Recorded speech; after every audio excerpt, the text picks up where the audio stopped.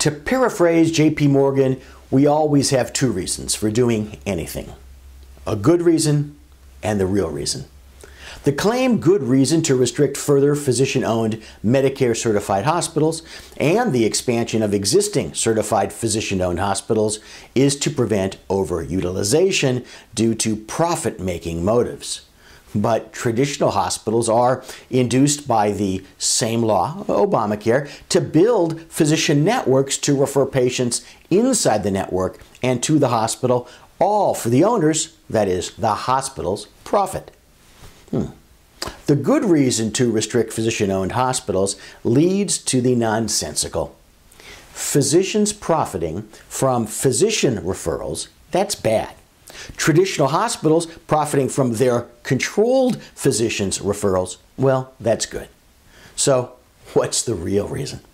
The real reason is that traditional hospitals are fervent participants in their trade organizations. As a result, they have much better trade organizations. Those trade organizations have much better lobbyists. It's not that physicians as a group are victims. It's just that they, as an organized body, or rather as a far less organized body, gave up the fight a long time ago. As in the case with almost everything, the roadblock preventing Medicare-certified physician-owned hospitals has a silver lining. Just as with physician-owned surgery centers that don't accept Medicare patients, surgical hospitals can thrive while shunning Medicare and other government-reimbursed cases.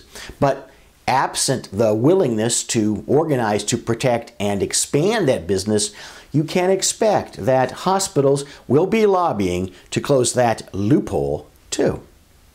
It will be like Walmart lobbying against the unfairness of mini-marts.